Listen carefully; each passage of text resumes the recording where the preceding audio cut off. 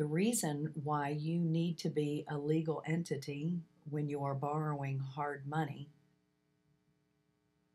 is because many hard money lenders are considered commercial lenders. We are. Therefore, we fall underneath the jurisdiction of making sure that the people we answer to allow us to do commercial loans and not consumer loans. We can't loan to you personally.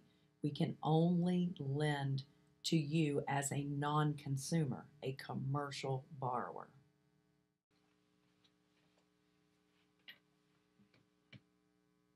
As always, here are the next 3 steps to continue your journey.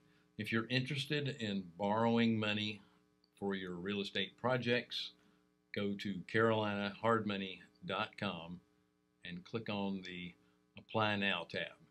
If you're interested in passive returns, go to carolinahardmoney.com and click on the Accredited Investor tab.